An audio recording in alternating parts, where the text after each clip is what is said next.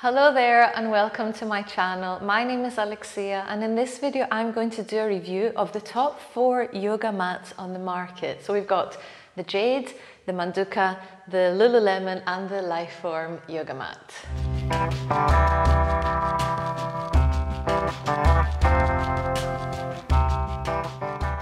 So in order to prepare for this video, I went and did a lot of research, and what I did is I looked at the 15 top criteria that people seem to be looking for when deciding on which yoga mat to choose. So the first thing is the cushioning. Many people are interested in the cushioning, especially if we have any joint issues, any joint pains, or if we do grounded practices like yin yoga and we've got our knees or our hips on the floor. So the thickest of all these yoga mats is the Manduka yoga mat. Now the Manduka yoga mat is 6 millimeters thick. This is the Manduka Pro. So this is 6 millimeters thick and it's the thickest yoga mat of all of them. And this means it's an excellent choice if you want that extra cushioning. The next ones are the Jade and the Lululemon. So the Jade and the Lululemon are 5 millimeters thick, and this means that they might be that much slightly thinner. However, because both of these are made of rubber, so the Jade yoga mat is made of, all of it is rubber, and then the Lululemon, its base is rubber. This means that you feel that it is it has a lot of cushioning. Now next we've got the Liforme. So the Liforme is actually the thinnest yoga mat of them all. This also has a rubber base. However, the Liforme is 4.2 millimeters thick, so slightly thinner, so maybe not the best if you're looking for that extra cushioning. However, you could always put something underneath it if you want to do more grounded practices.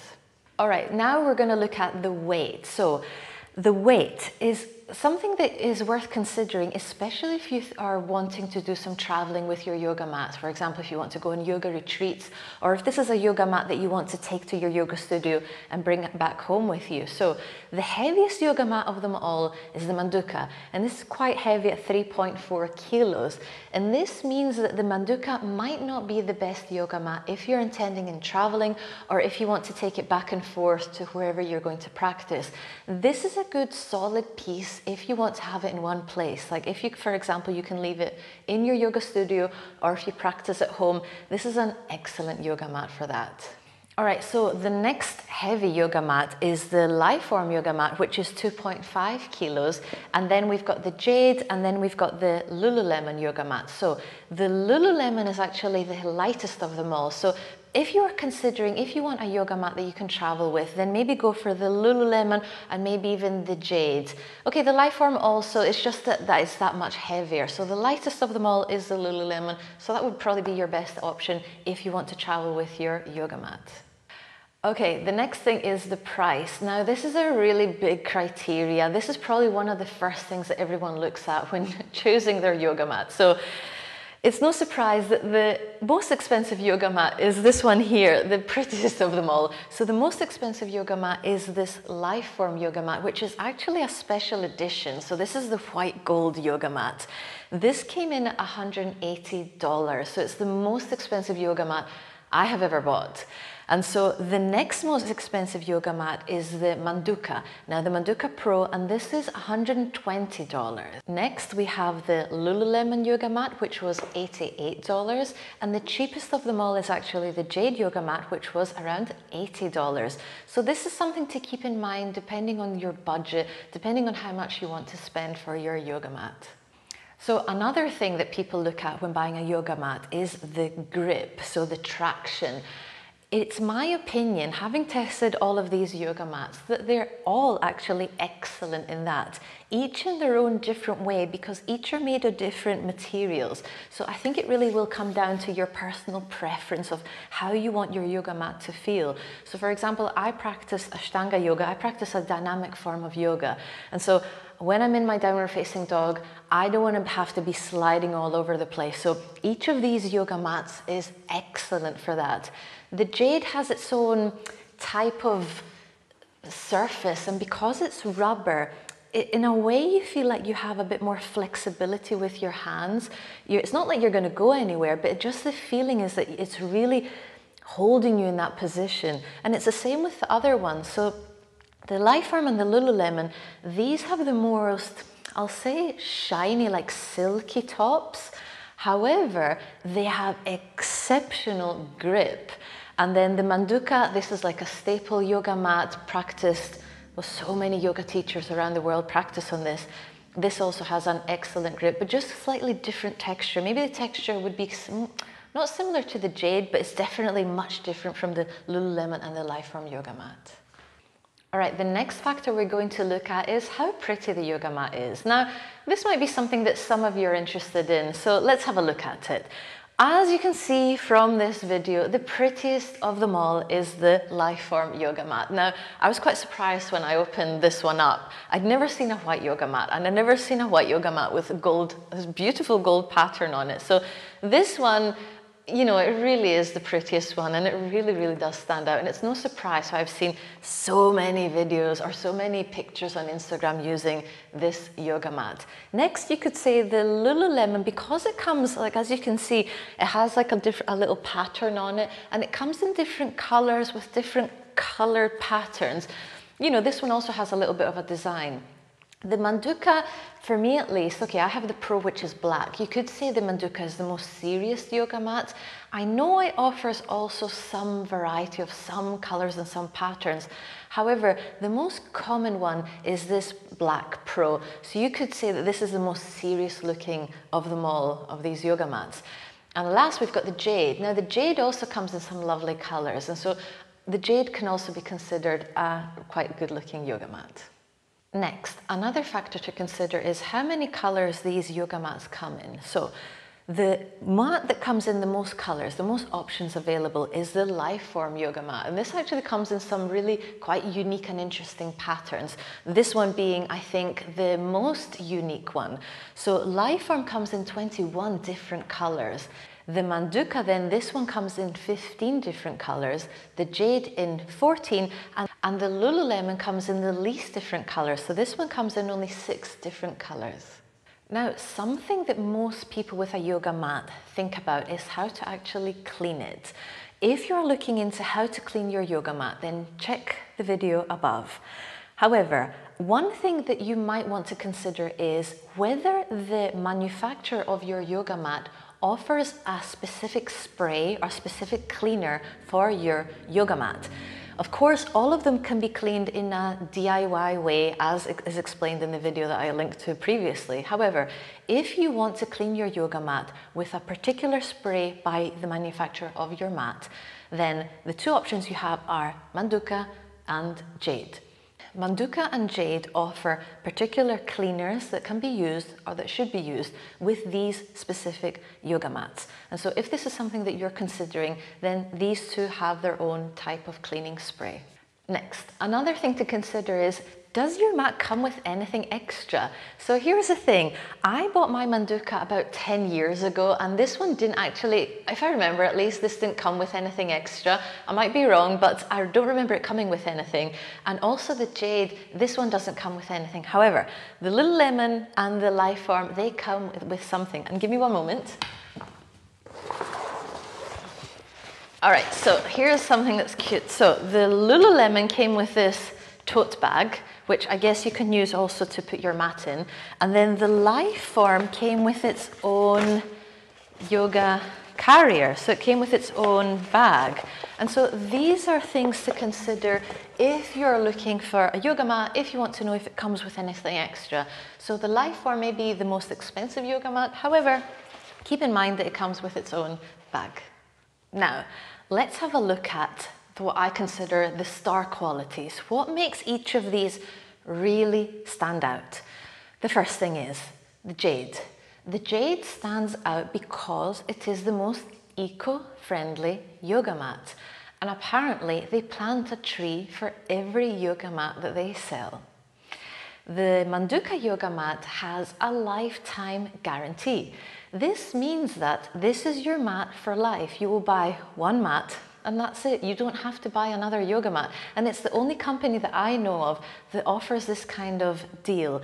So if your yoga mat gets some wear and tear, then they will give you another one. They will replace your yoga mat. And I think that's quite an incredible deal to offer. Lululemon. Now, the Lululemon, its star quality, for me at least, is that the top layer has an antimicrobial surface, and this means that it prevents mold and mildew, something that's very important to consider, especially if you sweat a lot or if you practice in a humid environment. And with the Liforme yoga mat, for me at least, I think its star quality is the alignment system that it offers. And as far as I know, it's the first yoga mat that offers this type of alignment design. And so this can be very good for beginners to yoga who want to know where to place their hands and where to place their feet in certain postures. And it was quite interesting because I was used to always practicing with my Manduka yoga mat. So when I got to practice with this one, it was interesting that I was noticing where to place my hands, where to place my feet. So even for advanced practitioners, this can also be a very interesting tool to have. So now let's have a look at some of the negative aspects of these yoga mats. There is no perfect yoga mat, so each of these has maybe its own drawbacks. So let's see, with the first one, with the Jade yoga mat. The Jade yoga mat is more susceptible to wear and tear. So I've had this yoga mat for about 5 years, and as you will notice, it has some signs of some tough love, mainly from jumping bad, maybe from having a dynamic practice. So this is something to keep in mind with the Jade yoga mat. And also, if you're allergic to latex, then you can't buy this yoga mat, it's not for you.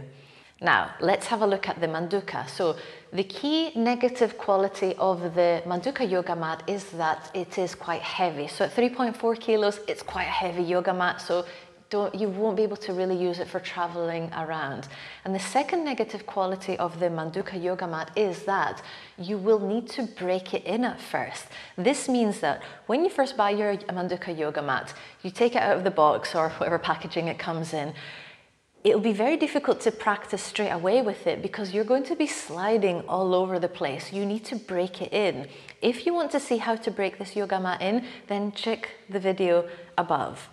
Beyond that, of course, it's a great mat. However, you do have to go through that initial step of preparing it. All right, now moving on to the Lululemon yoga mat. The negative quality of this one is that it smells a lot at first. And okay, you can air it, you can get over that. However, according to some reviews that I was looking into when doing this review video, I've only had this yoga mat for 1 month, and apparently some people who have had it for a lot longer than me, they said that it loses this initial new quality quite fast. And now let's look at the Liforme yoga mat. So the biggest drawback of this is its price. It is the most expensive yoga mat I've ever bought. So of course it does come with a bag, that helps a bit. However, the fact that it's so expensive, that might be a big negative to a lot of people. And so another factor is, and this is for those of you who might have pets at home, or if you practice at home anyway. So I have a cat, and here's something interesting.